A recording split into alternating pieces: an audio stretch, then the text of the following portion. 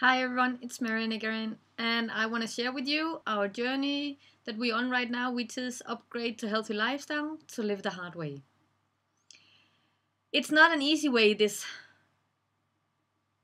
and the kids have joined us now, and they have said, "Mommy, I don't want to be on this diet. I don't like it."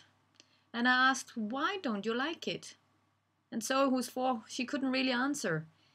But you were thinking, and I thought, has it something to do with you can't eat that sweets that you normally do? And she says, yes, it is. Yes, of course, it's hard to do changes. We feel it also. But today it's our 33rd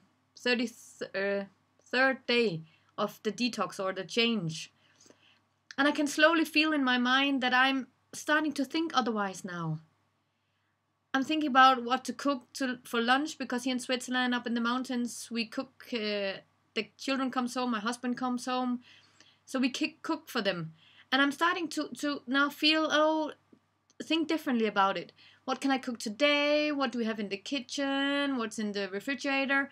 So already now I can see I'm starting to have new context of what to cook. And it feels so good. It's already happening after 33 days. And it feels, there's a lot of cookbooks that I'm having here at home that I'm getting inspiration from, newsletters, websites and everything. And it's slowly starting to embody now. And it feels so good. Because I really want this. I really so much want this. I'm not a food expert and I'm not gonna change becoming that. I'm an acupuncturist, Chinese medicine. And I call myself more and more now, I'm working with Chinese healing arts. Because I really think it's an art. Or that's what I want to change it into. An art is for me a lifestyle. Because I'm not just focused any longer on patients' superficial symptoms. No, the superficial symptoms are an expression of what's happening down in the root.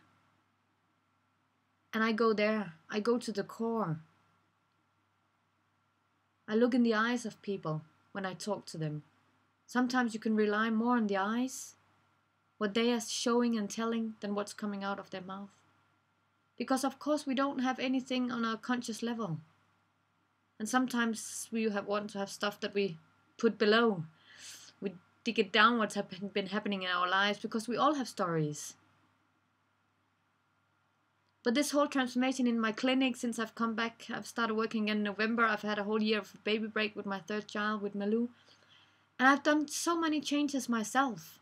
And this break that I had with her.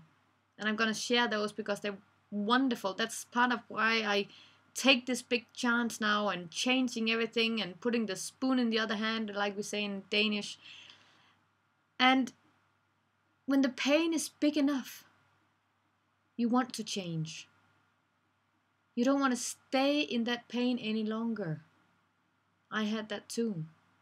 And I will share it. That pain was just too much. So I said, Thomas, I cannot live like this. I'm not that mother that I want to be. I'm not really in my heart. I need us to do a change. And we eat at least 3 times a day and more. So let's start there. You can start with the food.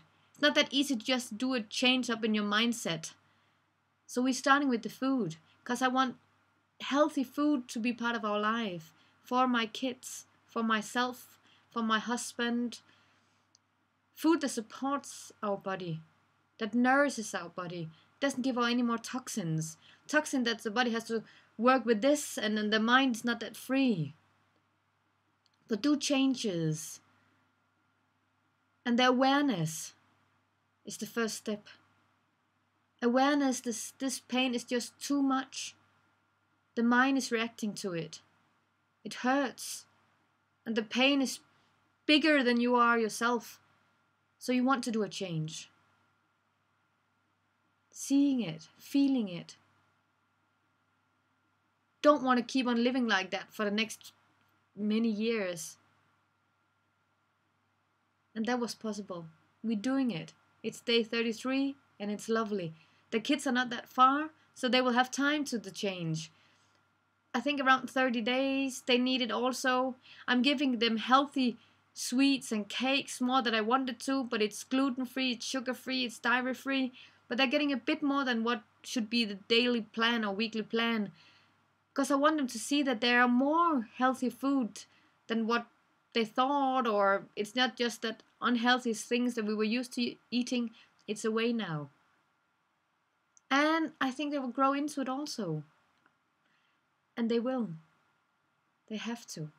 Because it's all about the second line. It's all about living in the heart. Being connected in the heart.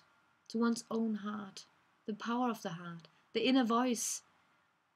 That's what I'm heading for. That's where I want my family to be. To live the hard way. And it's a way of living. And I will share more with you. And I'll go quite personal and emotional. Because that's who I am. So thank you. And see you next time.